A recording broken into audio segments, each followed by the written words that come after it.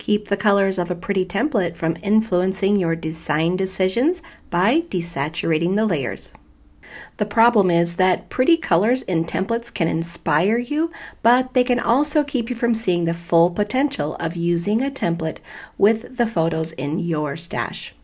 One possible solution would be to desaturate the colors of the template to start with a neutral palette. Here's how I recommend doing that.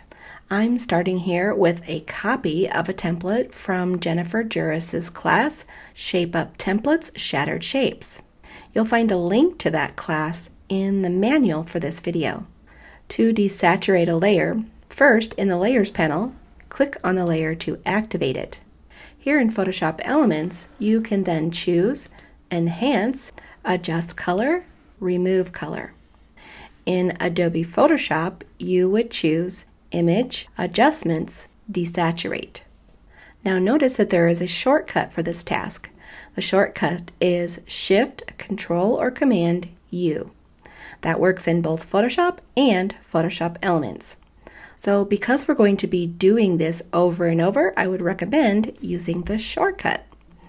So we have that layer active in the Layers panel. In Windows, you would press Shift, Control, U. Here on a Mac, you would press Shift Command U. And that's going to desaturate that layer on the template. Then I'll just go down and use that shortcut for each layer in the template.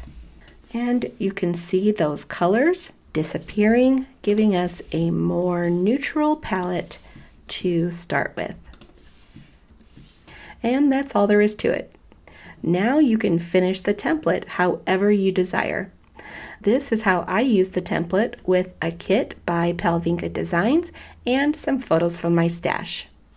If you found this video helpful, please give it a like and consider subscribing to our channel. This has been Jen White with Digital Scrapper. We help you get your stories told.